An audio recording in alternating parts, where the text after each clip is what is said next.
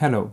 Do you know that millions of tons of plastic waste are not recycled annually around the world? We create them at home, in your companies or in your fab labs, with food packaging, broken objects or faulty 3D prints. My name is Aurélien Stocky. I'm the creator of Holipresse, a device for melting plastic waste and injecting it into molds using manual force. Why using Holipresse?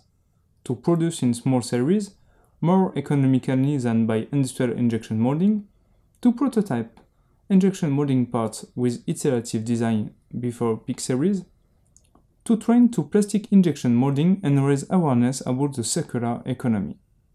So, after a meeting with Atos, SKF and ArianeGroup, we decided to work on several topics like how easily making a mold in order to use Holipresse in these companies. Can we use Holipresse in order to overmolding sensors? Or can we create some parts for rocket with it?